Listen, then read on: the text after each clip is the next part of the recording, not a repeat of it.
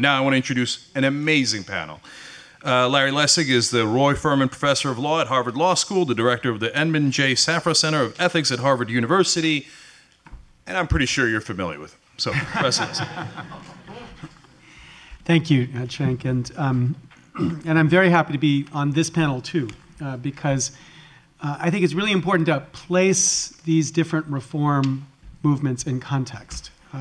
I don't accept the framing of the question in the panel, which is constitutional versus legislative change. I don't believe in verses here. I think we have to learn to walk and chew gum and tweet at the same time. And so I absolutely support the constitutional reform movements in all their stripes, eager to get more people talking about the need for constitutional reform. I certainly support what Cenk is talking about with the idea of a Article 5 convention. But I also think we need to get clear on what the type of legislative change is that this country needs right now and start pushing for it. And so that's what I want to talk about, that kind of legislative change. Now, we need to put this in a little bit of historical context. We, of course, have been dabbling with the idea of what was traditionally called publicly funded elections for a long time. We forgot that for 32 years, ever since Richard Nixon until Barack Obama, every single president was elected with public funding and benefited Republicans and Democrats alike. Ronald Reagan was the biggest beneficiary, running 3 times a national campaign using public funds. And the striking thing people forget about this is that when they ran with public funds, they were not fundraising while they were these candidates. So in his second time running, Ronald Reagan had 0 fundraisers as a candidate for president. In this election cycle, Barack Obama had twice as many fundraisers as public rallies. He had 101 rallies and 221 fundraisers. So it radically changed what it means to be a candidate, and obviously I don't think there are many people in this room that think it changed it for the better. But we need to recognize that the model of public funding that was the model of the presidential public funding system is flawed in a number of important respects. The one thing Barack Obama did teach us was the extremely important value in having a system where people participated in the funding by small dollar contributions. That was extremely important in getting people invigorated, getting them behind the candidate, and building the movement of a new candidate. So what we've seen since that time is a whole series of proposals for what I called in my talk the kind of small dollar funded campaigns, bottom-up citizen funded campaigns. And right now on the horizon, there are basically 4 examples out there to think about. The first example is one that was almost passed by the House just in this fall of 2010, called the Fair Elections Now Act. And the Fair Elections Now Act is a proposal that basically allows a candidate to get matching funds for small dollar contributions taken in, and they get a certain amount of money as a payment once they qualify at a certain level. That proposal is still out there, but there's a number of competing proposals that I think are actually more interesting and have more vitality behind them. One of them has been pushed by Democracy 21 and the Brennan Center. And this is another matching fund-like proposal. But what distinguishes it from the other 2 that I'm going to talk about is that it's matching funds for larger dollar contributions. So if the objective is to increase the number of people who are participating, meaning the number of people making contributions, this is benefiting people making larger contributions, not necessarily benefiting and creating lots of incentives for the smaller contributions. And some have calculated that half of the public money in that system would be directed towards large dollar contributions, leading some to wonder, should we be subsidizing rich people giving money to political candidates? The second proposal that's out there is a proposal just introduced about 6 weeks ago by Congressman John Sarbanes, son of Paul Sarbanes from Maryland. This is called the Grassroots Democracy Act. And the Grassroots Democracy Act is a very ambitious effort to create a series of incentives to give members a reason to opt into funding their campaigns with small dollar contributions only. So it has a matching fund component. It has a tax credit component. It has a component that creates a special kind of a pilot for what I was talking about as vouchers. And it has what it calls a people's fund, which tries to skirt the constitutional concerns around giving money as a function of whether people are challenged by large dollar contributors. But it's an objective to give people confidence to come into a small dollar funded system. It's a fantastic bill. I strongly urge you to look at it. And you can find it at grassrootsdemocracy.com. The third proposal is the one Trevor, I think, is going to talk about most. You have something, it's actually the fourth, sorry. You have something on your chair from Represent Us. And this is what's referred to as the American Anti-Corruption Act. The thing that frustrates me about the people who push this is that because I'm so concerned about dependence, I really try to get people to think about improper dependency. Seems to me the appropriate way to refer to this act is the AA Act, but they haven't yet adopted this nomenclature for it. But this, too, has a very ambitious, effectively a voucher-like program. It's tax credits to fund what would function the way a voucher program would function, as well as an incredible range of other fundamental changes, including affecting the incentives that lobbyists have, including taking on the power of super PACs, including very strong benefits for transparency. My favorite is a requirement that congressmen report how much time they spend raising campaign dollars. So this is, I think, certainly, easily, the most ambitious of the proposals that's out there. Okay, now, so we have this range. And here's the only point I want to make, and it's a point that's going to make some people angry. I apologize for that, but here's the point. We have to worry about insider versus outsider politics here, too. We're at the very beginning of this movement to push the right kind of reform into the system. And we have to make sure that the insider reformers don't sell us out.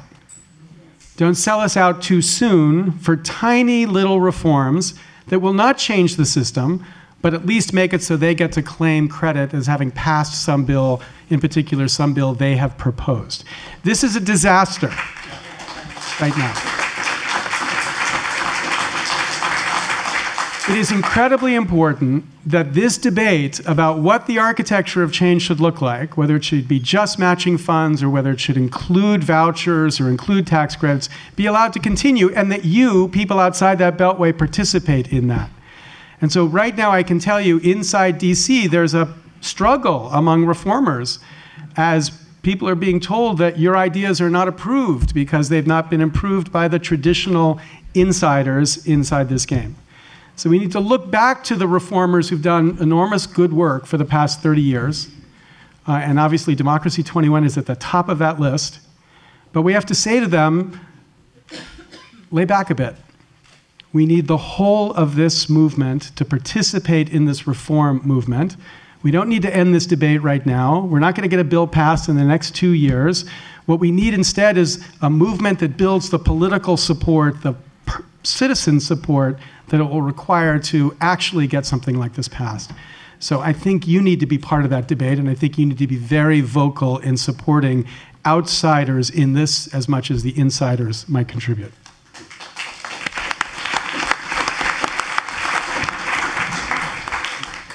Let me introduce you. Okay, first of all, I'm amused by the idea of somebody telling me my ideas are not approved.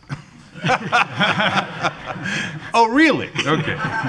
And to buttress Professor Lessig's point, I knew that opportunists were coming in on this issue to raise money, et cetera, when I saw Chuck Schumer's on the name on the list of people really interested in getting money out of politics. Really? Okay. All right. Now, Trevor Potter is the president of the Campaign Legal Center, a nonprofit in Washington, D.C., focused on the reform of money in politics, thank God. And he's also a member of Kaplan and Drysdale's Washington, D.C. office, where he leads the firm's political law practice. He's one of the country's best known and most experienced campaign and election lawyers, and a former commissioner and chairman of the Federal Election Commission. I can go on, but again, I think you know Trevor. Thank you. Thank you all. Thank you, Larry, for, I think, pointing out the key, really, to this discussion, which is I don't think any of us up here see this as a debate with winners and losers between a constitutional option and legislative options, or between various legislative options. When I was talking to Larry about this, whatever it was now, a year and a half ago, I asked him to come to Washington and participate in a discussion about disclosure. And I said to him that I thought that the key step here was requiring disclosure of the spending of money in politics, because traditionally it is that sort of spotlight that has led to further changes. And Larry very graciously said, "I'll come. But I have to tell you, I think you're wrong. It's too small bore.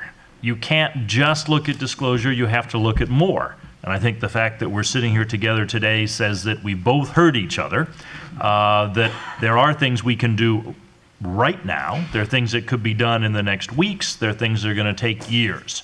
So we need to see this as a collaborative process.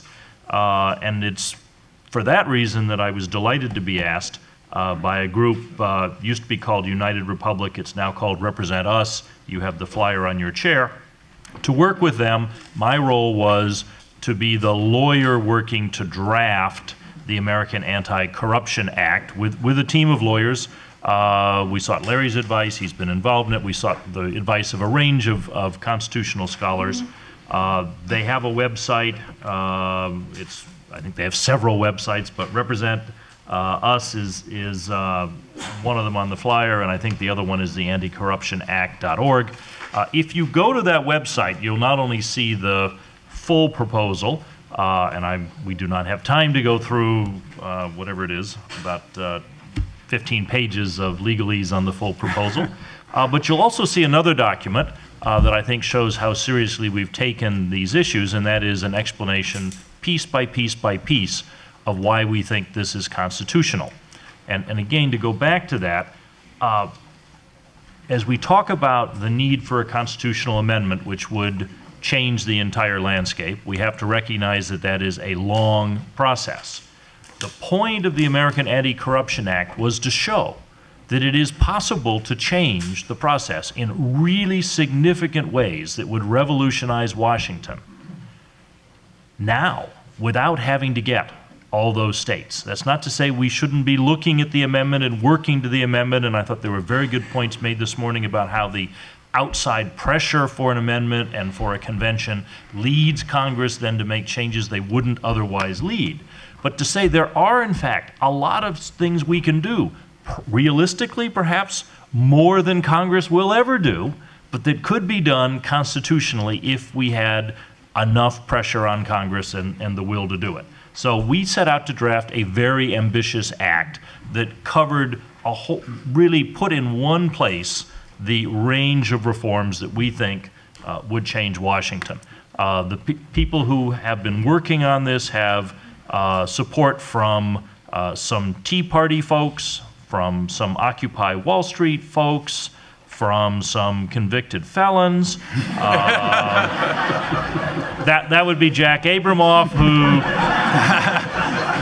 who basically says, "Stop me before I kill or lobby again." But you know, that's important because Jack can say, "Look, I know how it's done." And when we were talking about the drafting, he could say that doesn't go far enough because I can figure out how to get around that. So with all of that background, let me outline briefly what the provisions are so you understand the scope. And again, you can always go and take a look at it in some detail. But the first is what we're calling conflict of interest, because the Supreme Court has recognized, Congress recognizes that there is a power in the legislature to prevent conflicts of interest. And the conflict of interest we have, as Professor Lessig outlined in some length this morning, is between the people who are giving the money, lobbying Congress, hiring lobbyists to lobby Congress, all for specific legislative action or inaction, the protection of tax preferences and loopholes and so forth, on the one hand, and the member of Congress on the other, who is dependent on that money to run his or her reelection campaign, but is sitting there voting on the bills. And whether you look at it as a shakedown by the member or an attempt to buy results by the lobbyists and the outsiders, you end up with the same place, which is they're dependent on those lobbyists and that world and the people who hire the lobbyists rather than everyone else. So the first provision in the conflict of interest says members can't raise funds from people who are lobbying them because they want something in their official capacity. So you say, fine, you can do them a favor, but then you can't ask them for money. Secondly, the lobbyists can give only a small amount to protect their First Amendment expression rights to the members, $500, and they can't solicit money for the member from everyone else. They can't bundle money for the member, and the people who have hired them can't do so either. So you're, again, separating this conflict of interest and trying to ensure that the people who are voting in committee on specific bills are not doing so because the lobbyist is holding a fundraiser for them next week, or the other side of that coin. You know, I, as a Washington lawyer, have clients who say, I went to see a member, I wanted to explain why I hoped they'd support my bill, I had good reasons, we had a good meeting, and the next day I got a call from their fundraiser saying, would I like to be on the host committee for the fundraiser they're holding next week? That, you know, that sort of shakedown is prohibited by this. So we moved to close the revolving door. I had not heard Larry's numbers before today about the 50% of senators and 42% of members of the House who then go on to be lobbyists. But it's important that that not be the next meal ticket. So we extend the prohibitions on doing any lobbying if you're a former member for 5 years, which we think is a really solid time to ensure that those people have gone off and done something different and perhaps productive after Congress. I would say in passing, you know, I'm not that old, and I can remember a time in Washington where members of Congress wanted to be members of Congress, and only when they were defeated did they say, well, now what am I going to do? I'm going to be, I guess I'll be a lobbyist because those, you know, that's who will hire me. Those are the people I know. Now, almost every session of Congress, you have members of Congress walking out their office doors and turning the keys over and saying, I'm going to be a lobbyist because I got a better offer. That, you know, it didn't used to happen that way, and this will ensure it doesn't. Next, from the lobbying conflict of interest side, we move to campaign finance, which Larry has highlighted. The big change here is to say that we want an alternative method for everybody in this room to be involved. The numbers that you heard this morning are pretty startling.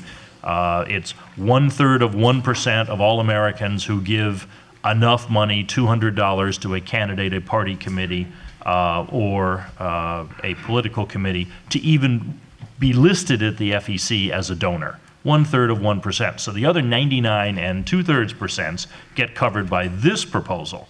And part of this whole American Anti-Corruption Act is designed to do the cross-party work that Larry was referring to this morning. We've had Republicans in this. We had on the conference call announcing this somebody who was the ethics officer for the George W. Bush White House. He is a conservative, libertarian Republican. His view is, I'm a Republican, I don't like paying taxes, I don't like huge government deficits, and I think we're getting it because of the current system. The insiders are buying everything they want, and I'm left out. So he has been one of the people pushing a proposal which he would describe from a conservative Republican side as a tax rebate. What he says is everyone pays taxes, whether it's income tax or a gas tax or a Social Security tax or something. We're all actually, one way or another, paying for this government, and we all ought to get $100 back a year of our money, which we can then designate through the U.S. Treasury to one or more candidates, party committees, political committees. So we get our money back and we turn around and we fund the voices we want to fund. And that would provide an enormous pool of money outside of the traditional system. As Larry says, there are a number of good proposals that look at matching funds and everything else, but what we were looking for here is to say, here's sort of the gold standard. If we could get here, This changes the system more than anything else, and I think it does. Beyond that, we do have disclosure in there and full transparency on a range of issues. First, the whole lobbying world in Washington. There are plenty of people who leave Congress now. The next day they turn up at a lobbying firm. They might be a former member. They are prohibited under the current law from lobbying for that first year, so they're not a lobbyist. They don't register. They're a consultant. They run the lobbying campaign. They are hired to advise on how to make this happen, but they don't actually go to the Hill and speak to someone. So we do require broader transparency with people who run lobbying campaigns, people who advise on lobbying campaigns, people who are paid to help the lobbying campaign, having to be disclosed so we know who they are. In addition to that, of course, this includes the Disclose Act, and a point on the panel that was made this morning is that the important thing here is to require disclosure of money that is spent in elections. Whether it's by a C4 or a C6, it really shouldn't matter. Those are more complicated questions we'll get to in a moment, but for the purposes of the American Anti-Corruption Act, let's say if you're running ads featuring members of Congress or their opponents in an election season, you should be disclosing where your money comes from, whoever you are. And you can do that constitutionally under Citizens United. So this act includes that as well. Finally, the enforcement side is included in this. We do have a Federal Election Commission. It is currently well, let's see, highly ineffective would be understating it. As an ex-commissioner, that commission can be improved.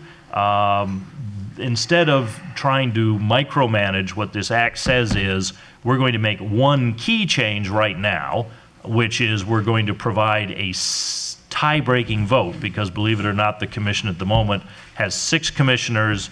It requires 4 to do anything, and it has 3 Republicans and 3 Democrats. And for the last couple of years, anything important has deadlocked 3-3, which means it can't act. So it provides as a stopgap that there be a 7th commissioner to break ties. But then it says we need to redesign this whole system, and it provides a mechanism for doing that. So that's the American Anti-Corruption Act. I think those key principles, the lobbying, conflict of interest provision, the taxpayer rebate and significant funds available for candidates, the transparency and correcting the enforcement side really would change the way Washington works. Now, I think I have another couple minutes, and so I'm going to switch to, all right, I'm going to be even more immediate. The American Anti-Corruption Act has not yet been introduced in Congress. The plan of its sponsors is to build a national constituency for it first, get people to talk about these issues, get 1 million signatures urging Congress to enact it, and then have members introduce it and fight it from there. So this is not going to happen tomorrow. This panel says, well, what are our alternatives from a constitutional amendment to the American Anti-Corruption Act to tomorrow? And the answer is there are some things that could be done in the months ahead. And I want to quickly go through them. Some of them have been discussed on the panels this morning, so I'll just put them in their context. I would start with that Federal Election Commission that doesn't work. There are currently 5 vacancies among 6 commissioners. What that means is the law says the commissioners hold over. They stay there until either they die or their successors are qualified. And that means the president has to nominate someone, the Senate has to confirm them for the successors to appear. President Obama has no nominees before Congress for any of those 5 vacancies. Now, I presume he's aware of the existence of the Federal Election Commission. The problem is he's got the same partisan divide in Congress, and the Republican leadership has said to him, 3 of those seats are ours, thank you very much. You don't nominate. We tell you the names, and then you give them back to us and we confirm them. And the Democratic leaders say that's how it works for us too. We'll confer with you, but we're going to agree on who the Democrats are. The Republicans are going to tell you who the Republicans are. Then you are going to nominate them. They're going to come in as a package, and we will bless them. Well, the Constitution wasn't actually written that way for all those people who believe in strict constructionism. It says the president nominates, the Senate advises, and confirms. So what I would recommend here is that the White House get off the stick and figure out who it wants to nominate. To try to do something on a cross-partisan basis and to avoid the partisan gridlock we have, because you right now can hear Mitch McConnell saying those are Democratic nominees, those are Democrats in wolf's clothing, etc., and we're not going to confirm them. Why not have the president pull together a nonpartisan, bipartisan, cross-partisan group of distinguished Americans, judges, prosecutors, state election people, and say, give me some names. Congress used to give me the names, and I had no choice politically. I'm asking you, Americans, to give me some names, and you give me a list of 5, and I promise constitutionally I will nominate those 5, and I'm going to turn around to the Senate and say, if you don't like them, you can tell the public exactly what's wrong with them. Otherwise, confirm them. That would, I think, be a real step in cross-partisanship here, and it would break the deadlock we have at the FEC. For those of you who would like to see that spelled out in more detail, I spent this week struggling to write an op-ed for the Washington Post, which is in tomorrow's edition and on their website, which goes on to explain what's going on at the commission and how this would really make a difference. So I think we could start with the Federal Election Commission. Beyond that, we've discussed the IRS a bit today. The IRS is not deadlocked because it has one commissioner, but it is desperately trying to hide from this discussion. And I don't blame them. They get complaints, about once a week from various groups saying, that C4 and this C4 are violating the law. And they, at one stage, wrote a letter back to Democracy 21. And the letter said, we've got all your complaints, and we want to assure you we're thinking about them. We're aware of the issue. Well, you might have thought that was milquetoast, but to the Republicans in Congress, that was a bomb. They were horrified. And they wrote a letter back to the IRS that said, don't you dare think about this. Seriously. They said this is an important partisan issue and you have to stay out of it. So the IRS could do a number of things, as was laid out on the panel before, such as figuring out and being really clear about when these nonprofits are really political organizations, because if they're political organizations under the IRS rules, they're already required to disclose their donors or pay a substantial tax, and figure out under what circumstances they're political organizations, what the major purpose test is, and move from there. So that could be done by the IRS itself, which is, the last time I looked, part of the administration. The president isn't going to play politics with the IRS, but I think he could say, this is an important issue, and I'm not telling you what to do, I'm telling you to do something. So we have that. The Securities and Exchange Commission. We've heard there are proposals before it now. They haven't done anything yet. That would deal with the specific issue of the transparency of political expenditures by corporations. I don't believe that rulemaking currently includes the possibility, as the British do, of requiring shareholder approval of a budget or some form of approval of political spending, but that would be worth looking at. There was a reference in the panel this morning to the possibility of doing similar action through the states. You may have followed it. Connecticut, the legislature there actually managed to pass a law that said that corporations either incorporated in the state of Connecticut or doing business in the state of Connecticut, which would be most major corporations in the United States, have to get advanced shareholder approval before spending a certain level of money. Now, that was vetoed by the governor, the Democratic governor, on the basis that corporations didn't like it. But if this is a national movement, if that's the sort of thing that can be pushed across the country, you might find governors of both parties less inclined to veto it. So those are the sorts of things that I think can be done in the short term. I'd like to end on looking at Citizens United, since this is to some extent how we all got in this room, and saying there are two things in Citizens United that have not worked out the way the court said they would.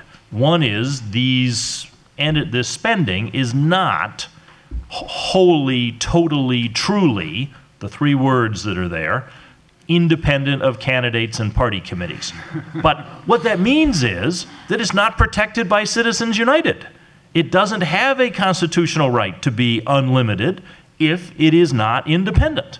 So what we can do here constitutionally without changing the court is ensure that there are standards for the independence of this spending. That could be done by the Federal Election Commission, the newly reconstituted with 5 new commissioner Federal Election Commission, tomorrow. They have the statutory authority to write those regs. It's a long story, but they've actually twice wrote bad regs. They were sued. The courts agreed that they were bad and not extensive enough, and they went back and wrote a third bad one, which we're now living under. But a good FEC could fix that. The other area is disclosure. As you heard this morning, Citizens United has one bright spot. 8-1, the court says, full disclosure of campaign spending, election spending is constitutional. Not only that, but Justice Kennedy goes on to say it's a great thing.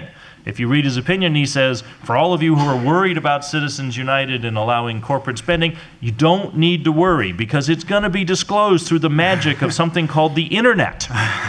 Everyone's going to know where the money is coming from. Corporate shareholders can hold their corporations responsible, and average voters are going to know who is speaking, who is funding the ads. They can make their decisions not only about what they think of the ad based on that, but then they can hold the office holders accountable and see if they're corrupted by all that spending. Well, you can't do that if it's secret. The FEC could, again, write a regulation that required it because the McCain-Feingold law, those of us who worked on it thought did require full disclosure of spending. It says that in the law. The FEC changed that in a regulation so that you now have this enormous loophole, and if you don't designate your contribution for this particular advertising, then it isn't required. And that could be fixed by a newly reconstituted FEC. So, conclusion, yes, we need to look at the long-term constitutional options. Yes, I believe we need to look at the medium-term legislative options like the American Anti-Corruption Act. But we can also do some of these smaller bore things that would actually make a difference, and we can push those now. Thanks.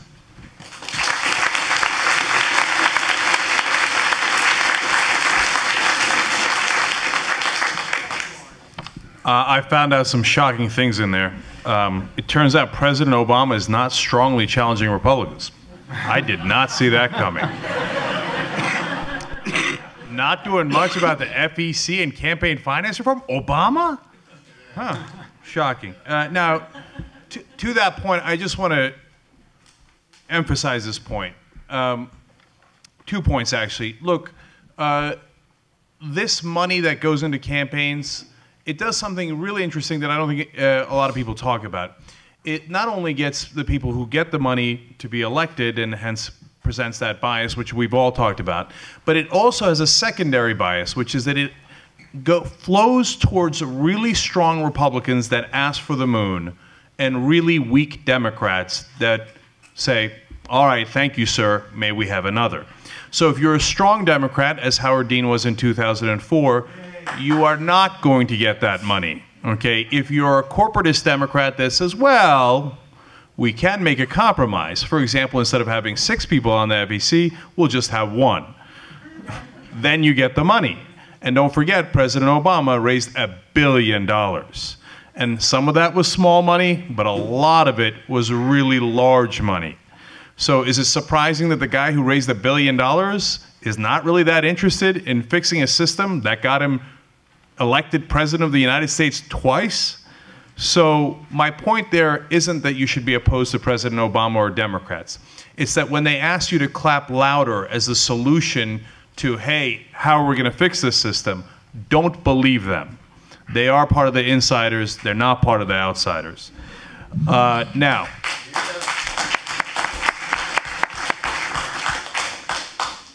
I want to introduce Dr. Trent Lange. He's served on the board of the California Clean Money Campaign since 2003. He's been the spokesperson, lobbyist, and policy expert for the California Clean Money Campaign.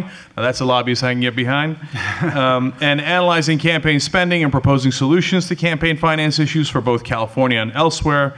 Trent has also got a PhD from UCLA with multidisciplinary academic background in computer science, cognitive psychology, and is the author of over 20 academic publications.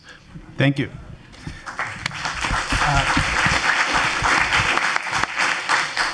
First, I am going to need you to press the B key.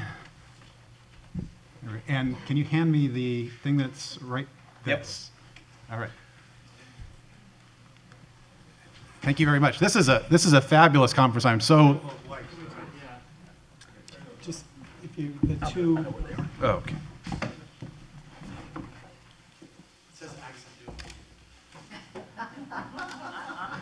There we go. What'd I do wrong? That's why I didn't get up. You're very sensible. Hey! All right. Derek Cressman very often saves the day. So thrilled to have everybody here. So many big faces, people that I know have been very active in this problem here in California. And as you've been hearing today, there are multiple levels that we have to work to address the problems of big money in politics. You know, eventually a constitutional amendment solution, good, very strong national solutions like the Anti-Corruption Act that may take a while, but you absolutely need to build a movement. But also we believe legislatively, especially here in states, like in California, that we can take some very, very important and key steps going forward. And so I want to talk about that, one of the focuses that we're doing. California Clean Money Campaign has been working with California Common Cause and the League of Women Voters and other groups here in California for a long time on public financing of campaigns. We've had some successes. Recently, the city of Los Angeles dramatically strengthened its small donor matching fund system for the city of Los Angeles to make it more like the New York City, which is a great model so that small donors get matched up to 4 times to 1 in the general election, increasing and strengthening the small donors. That was a long process to get that going, but we hope that will serve as sort of a model for public finance in California. But one of the things that we've seen here after Citizens United, of course, is the problem of the absolute huge amounts of money in super PACs, that the overwhelming super PACs and generally, where money is dominating the system and even dominating the sorts of legislation that can be considered without people knowing who's behind it. And if people knew who was behind these super PACs and attack ads and even behind the sorts of commercials that attack legislation, it would make a huge difference. That's our belief. So here, this shows just, oh, sorry. Let's see if I get this. So here, you can see this is a screenshot from one of those super PAC ads this year. Tell me if you can figure out who paid for this based off of this disclosure. Very much at the bottom, you say paid for by Restore Our Future, Inc., which is responsible for the content of this message, not authorized by candidate or candidates committees, RestoreOurFuture.com. Yeah, actually, that's one of the perfect examples of why we need this. So this is the sort of disclosure that we have currently in national ads. Nobody can tell who's paying for it. So you look at these sorts of ads. These are the sorts of names that you see disclosed nationally. Why don't I do I got it. dancing? Okay. I'll do what you do. Okay, thank you. There we go. So on the national super PAC ads, you see Restore Our Future. That was one of the largest ones. American Crossroads. That's, of course, Karl Rove's group, $105 million. Crossroads Grassroots Policy Strategies. These are all revealed in the fine print on the television ads. Priorities USA Action. That's the pro-democratic one. Americans for Prosperity. That's the Koch brothers. And there are lots more beyond that. I'm neglecting the most important one. Go to the next slide. The most devious and dangerous of them all. Americans for a Better Tomorrow. Though I understand that may be closing now. It has closed. It has closed. Its money has disappeared, never to be found. Oh my God. That makes it even more dangerous. So that's the sort of problem that we have nationally. Go ahead. So there was a bill, and it will be again, called the National Disclose Act that you've heard about, that would address this problem so you see who's paying for the ads themselves. The National Disclose Act made the most progress in 2010, and what it would have done, besides kind of pierce through this veil so that the nonprofits, when they spend on political ads, have to show who's paying for them, it would have actually required the president or CEO of the largest funder of the ad to go on screen and say that we approve of this message, that we funded and help approve this message. That would have made a huge difference. It passed the Democratic House of Representatives in 2010. It got 59 votes to break the filibuster. 59. Fell one vote short. If we had that, then we would know at least who was paying for all these super PAC ads nationally. So let's go to the next slide. So that's good. They're going to be reintroducing that bill, but the chances of it probably going through are nationally in the next couple years, it may be a very difficult slog because of the opposition you have there. But in California, we don't have to worry about the filibuster. So we can actually do something here in California and serve as a model for the rest of the country. And that's what we're looking at with the California Disclose Act. So we have the same sorts of problems here in California. $372 million was spent on ballot measures ads this year. In fact, in California, it's worse because we have the same sort of independent expenditures with candidates that everybody has to deal with, but we also have ballot measures that have huge influence on our state. These are the names of some of the largest spending ones this year. Stop Special Interest Money Now, Stop Corporate Special Exemptions from Campaign Finance Rules, the 2012 Auto Insurance Discounts Act. All sound great, don't they? But nobody knows who is behind them. Unless you go to the Secretary of State website, and most of the funders are actually revealed there, and so the press can talk about them sometime, except in cases in this recent Arizona case where there is $11 million that was essentially laundered from the Arizona nonprofit Americans for Responsible Leadership. And it took a California Supreme Court decision on the last day on the Sunday before the election to reveal that two other nonprofits, one associated with the Koch brothers, funded it. So that's the problem. So here's how disclosure looks in California. This was a screenshot on the current law disclosure for Yes on 26, a proposition in November 2012. Again, you can't see paid for by Stop Hidden Taxes.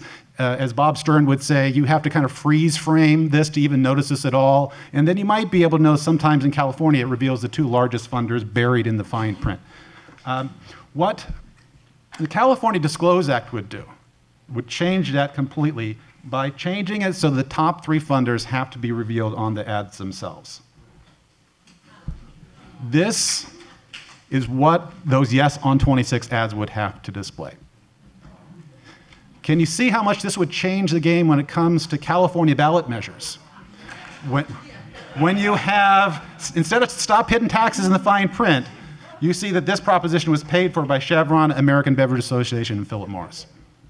It would completely change the game when it comes to legislation. One of the reasons the California Clean Money Campaign is particularly interested in the Disclose Act is because eventually we're going to have to put public financing of whatever store we have on the ballot in California, and we'll be attacked by these same very sorts of people. And if we can disclose them there, then the public financing initiative will have a better chance to pass when it goes on. So this is kind of across the board. Yes on 25, that was a corporate initiative.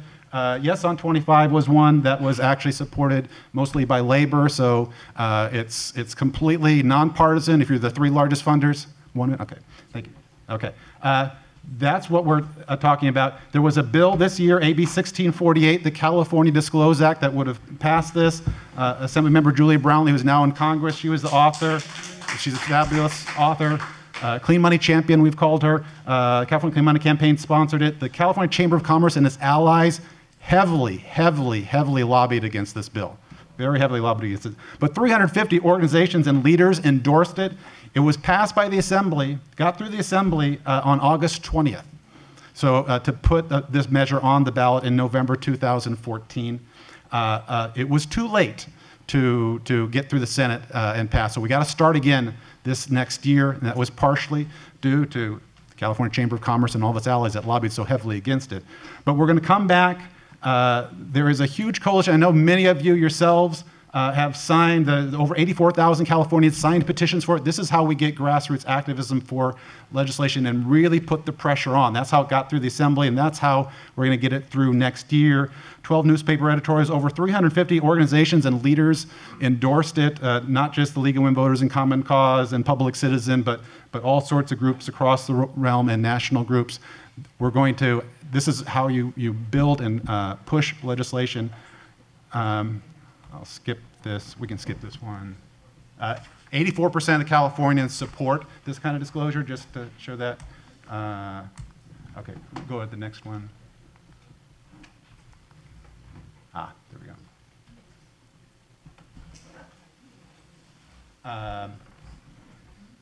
This is one of my favorite quotes for why disclosure is constitutional, from Justice Antonin Scalia. Requiring people to stand up in public for their political acts fosters civic courage, without which democracy is doomed. So if we can, the Disclose Act is, in some ways, it's small bore. It's a first step. You need lots of other steps, but we believe it will start to shed light on the situation to help some of the bigger things. Because when people see very clearly in all the ads that they're deluged with, who is paying for them, that the same corporations and billionaires every single time, that will help build popular pressure, we believe, not only so that bad things don't get passed when they're fooled by those deceptive ads, but also build popular pressure for the additional, much larger reforms that we also need. So last slide, I'll just say, why is California important? As California goes, so goes the nation. And part of this is, California is, of course, if you look at it in size of its economy, the 8th largest, it would be counted as the 8th largest country in the world if it were a country. So if we can make these sorts of reforms in California, and we've got a real chance because we don't have to worry about the filibuster, we've got a very strong activist community, we can really show examples of how this stuff can work. Thank you.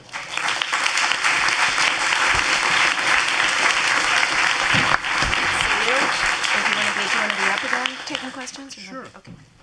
So one quick note on that. Mitch McConnell says that if we find out who the funders are, that would be intimidating them.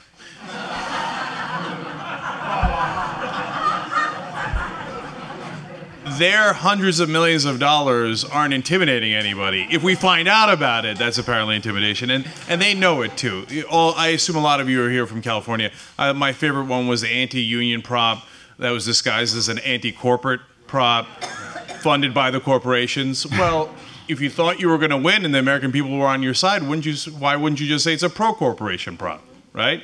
Because they know that they are not popular, and that if we know who it is, we're going to vote against them. All right, I want to take questions from everybody as much as we can here in about 15 minutes. If you could line up there or there, that would be great. We'll take it one at a time. I think I just want to take it one at a time, but please, please, please, let's keep it quick. Yeah, this is for Trevor. You listed several things we can do now. Do you recommend that us as individuals contact the Federal Election Committee, contact the White House, contact the IRS, and contact the SEC, and advocate for the things you described? Sure. I think citizen contact is really vital. On the FEC, the pressure point is going to be the White House. They're the ones who have to realize that this makes a big difference, and they can do it, and that people want them to do it. So I think that I'd start with the FEC. Hi, Trevor. This is one of the questions for you as well. So if we think about a constitutional amendment for everything we wanted as being the 100% solution. Sort of imagine we got everything that we wanted. And we take a look at the Anti-Corruption Act as it's set up right now. So what percentage of the solution, right, is the Anti-Corruption Act giving us? Another way of asking is, what are we leaving on the table that the amendment process would cover for us? I think it gives you a very sizable percentage. There are a couple of thoughts there. One is that a constitutional amendment would also deal with the state issues.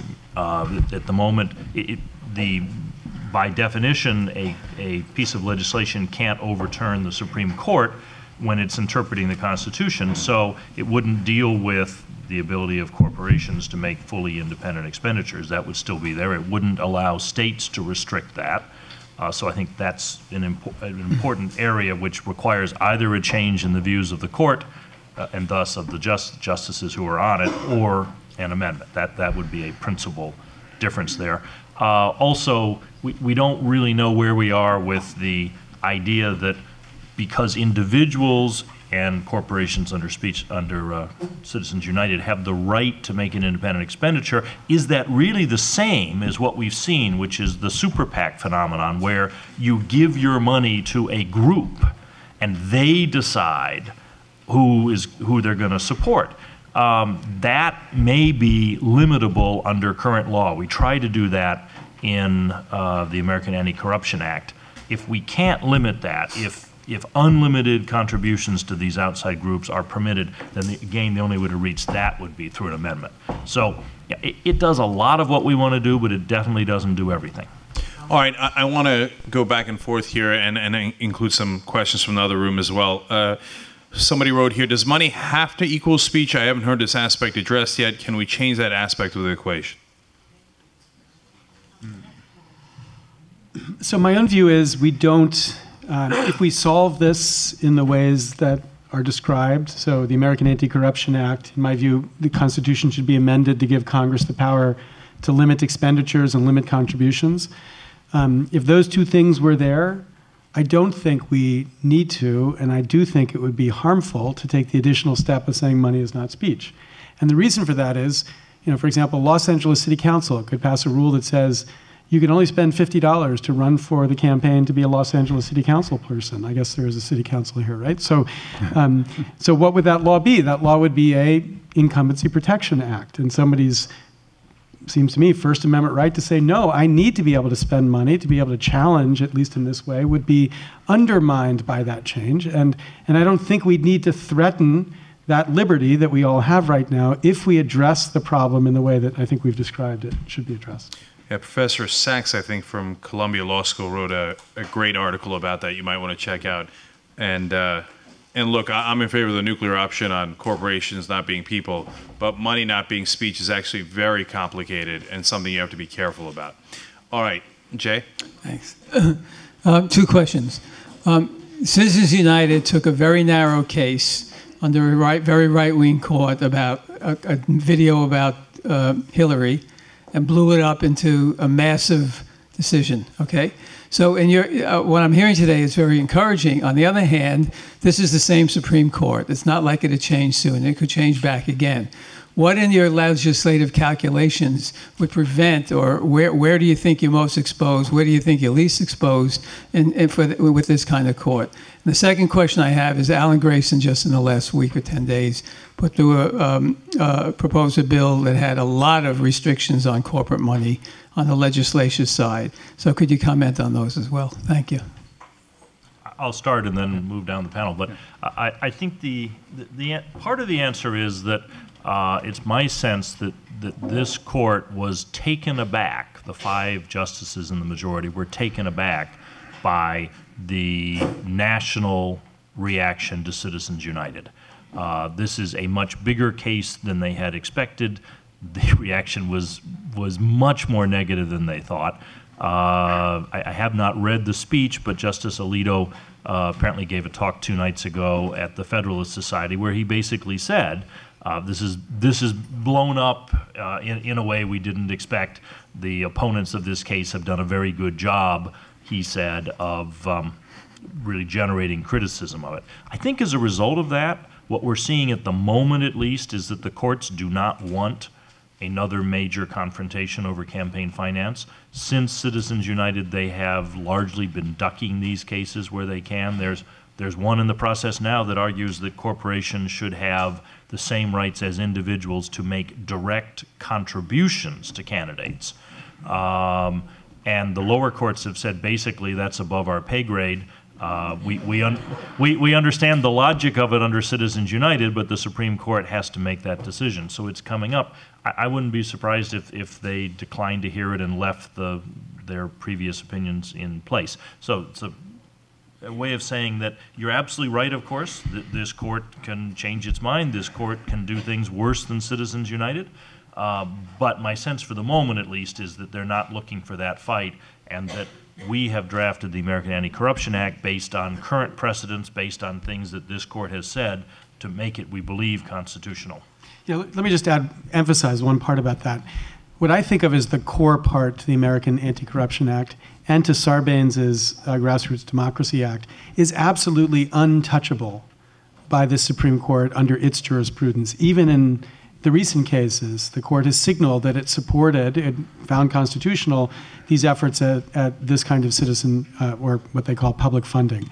So there's no reason to not move forward with legislation because of your fear of the Supreme Court overturning it.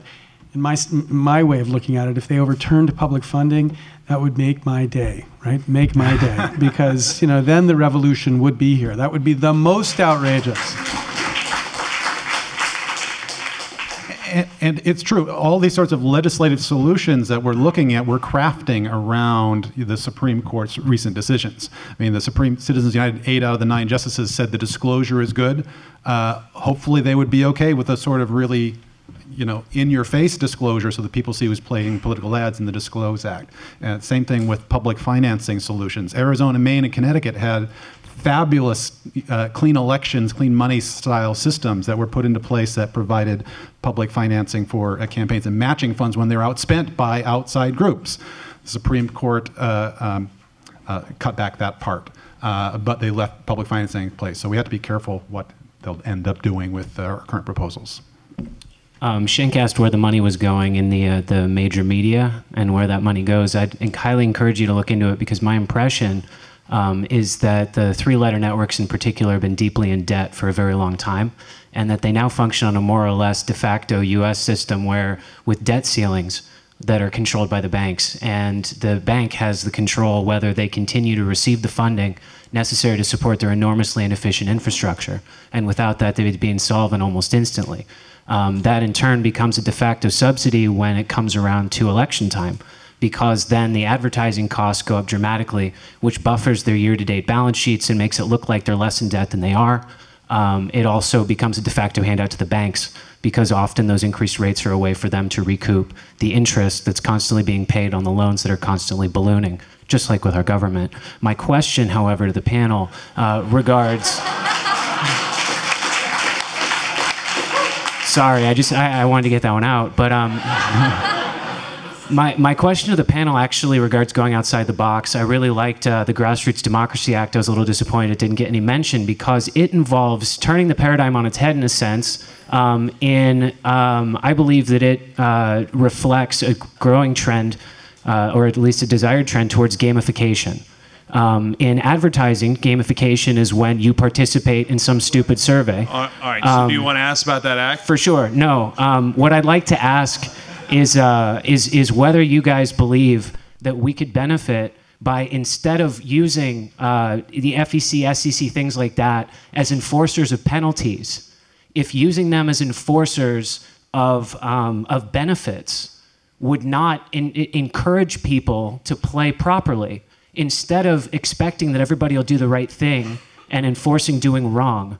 Why are we not expecting everybody to do the wrong thing and rewarding doing right? Because if they were the beneficiaries of those, those departments. Okay, enough.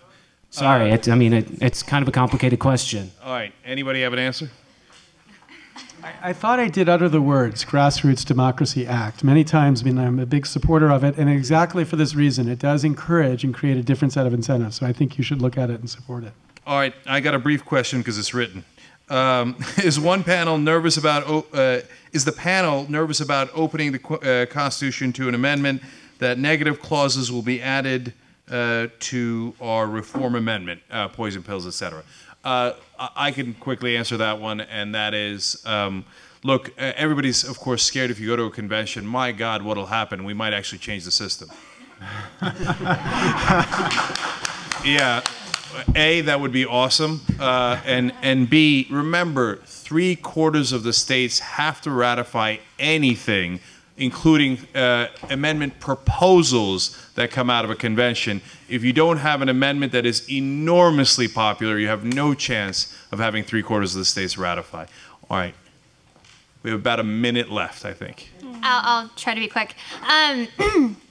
The media is obviously vital in disseminating the information to the masses to build the movement necessary of people to get behind this. As you stated earlier, the TV ad spending astronomical at nearly $1 billion this year. How do we disenfranchise or disincentivize the media away from political ad spending? Like, that's got to be a major part of the strategy, is getting the media to report on our initiatives and not sweeping it under the carpet. How do we make it a bigger issue? That's such a great question, because honestly, I'd never thought of that. And one way to do it, I guess, is, I think Chara was saying, is we can do the UK proposal. You're not allowed to do TV ads. Oh. I mean, you want to talk about a nuclear option? but the TV guys, man, they will come to get you. Anybody else have an idea about how to do that? All right, 1 minute left, one final question. Okay. I'm sorry. Just a quick rubber meeting the road question. I'm with Occupy Democracy Pasadena. In the last 8 months, we've been actually working on our Congressman Adam Schiff, who said there was no way, snowballs, chance in hell, that he was going to do any kind of resolution to have a constitutional amendment. Too slippery a slope. Well, we worked on him. We turned 1,000 signatures in, did rallies, etc. He finally came up with HJR 111. My question is, with all these moving parts, a lot of which I've learned for the first time today, we've met with our new Congresswoman, Judy Chu, 2 weeks ago. She's on board with this. We're meeting with them. We want to push them. And now I'm not sure how to articulate and what to articulate. This is very easy. Everyone in this room can meet with their rep. You just make an appointment, and you get in there, and you start asking for results. And we've done it. So we want to know, okay, there's all these moving parts. How do we get this going? What do we ask for? Very good. What do we ask for? Well, one thing I agree with Cenk on, I think you should be meeting with your state reps, and I think you ought to be saying to your state reps, let's begin the conversation of what it would take to get California to pass a call for a constitutional Article 5 convention. I think, you can do all of it, but that's one thing we could do that if in fact that happened, that would be a bombshell. And in terms of meeting with your Congresswoman, I think you can say, we want you to be prepared to co-sponsor the American Anti-Corruption Act when it's introduced. And in the meantime, we'd really like you to call the White House and say, hi, I'm a new member of Congress, and why in the world haven't you done something about the FEC? Yeah, can I just, Cenk, can I just have one more thing? Yeah, we both have been bad about one important part about this act. You can go to the website right now and you can become a co-sponsor. The strategy of the act is there will be 1 million citizen co-sponsors before that will be taken back to Washington. So it's the quintessential example of the outsider's strategy first. So we need 1 million co-sponsors before we're allowed to go into the inside, so you can begin to spread that co-sponsoring job.